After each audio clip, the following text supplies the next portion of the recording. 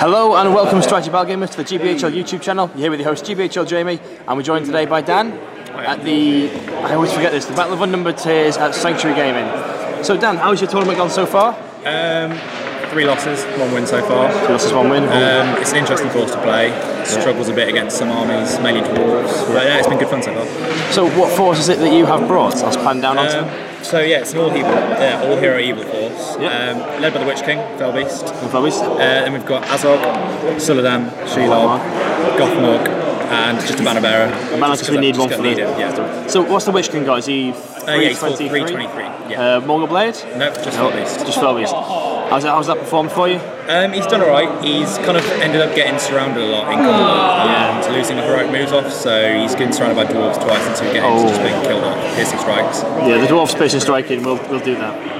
So it's an odd bunch of heroes. What was was there a theme behind it, or is it just? Well, to East Grinstead a few months ago, I tried an all-hero evil force, and that really didn't work because that had like trolls in it and not enough might. So I was going to do something better, something different, and I just decided I can't be bothered basically, and just paint up a couple of models. So pretty much only painted up Azog, Shelob, and Felbeast, and that was about it. Well, Azog bringing 6 might, obviously Gothmog counters. Yeah. There's a lot of might in that force. It's quite scary.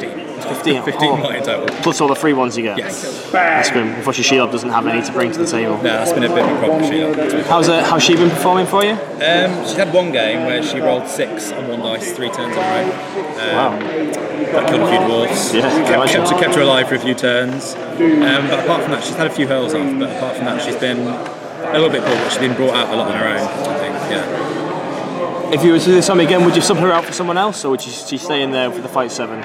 What I'd probably do, at the same points level, is take out this section here. Just get another Felbeast in. Another Felbeast, dying. Shadow Lord maybe to protect the wargs or something. To protect the wargs, yeah. Just give that extra punch that I need in combat. I think that would be definitely a good idea. Yeah. How has it been with the banner?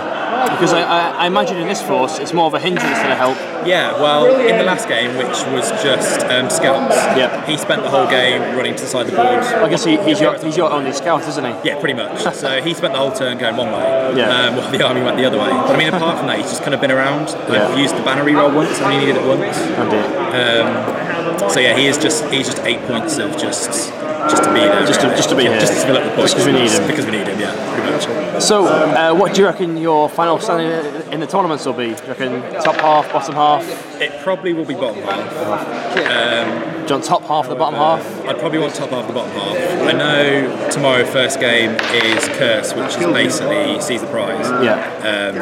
You've got very fast force for it. Shelob gets on it, and then plus it's the Witch King, it flies it off. And bearing on lower tables, I should come up against sort of easier armies that works quite well against. Well, you say that, but I've been looking around the armies here. There's definitely a couple of Felbeasts lurking around that I'm scary. looking forward to.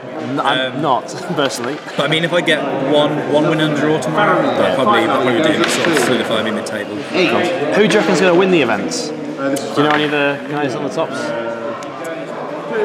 Dave.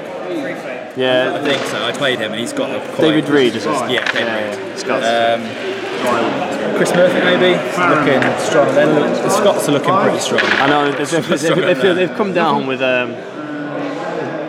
take no prisoners. Yeah, their attitude. Unfortunately, Alan is not living up to their standards.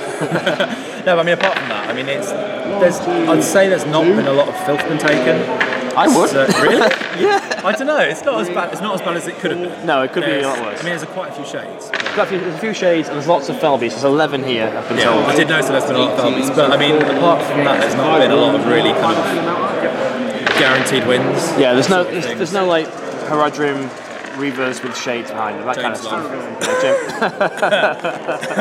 Well, not anymore for him. That's an instant karma. Yeah. But no, yeah, probably one of those two. I mean, I'm just looking now, and I'd say probably the most likely in my opinion. Yes. You say you went to East Grinstead. I personally haven't seen you at many tournaments, but then I've not been to many myself. So, are you new to the tournament scene? Well, this is my 3rd now. So I went to Stockport this year first. Oh dear. Well done, Jamie. We'll ignore that. Wait to put your foot in it. So yeah, I've been to Stockport, went to East Grinstead, and yeah, now here, and I'm planning to get to a couple more at the end of the year. Fantastic. Coming to Redesolation? I should be. Good man. It depends on what the other 9 are doing, whether I sneak in with them. Ah, okay. Yeah. Cool. Well, I am feeling my face going very red, so I think I'm going to call the interview there. As ever, guys, thanks for watching. Be sure to comment, like, share, and subscribe. 1-3. Oh yes, support your Hobby. 1-3. Like us on Facebook, follow us on Twitter. Support your Hobby again, and happy Sweaty Battle Game. That's it. Brilliant. We'll go. There we go. Fantastic.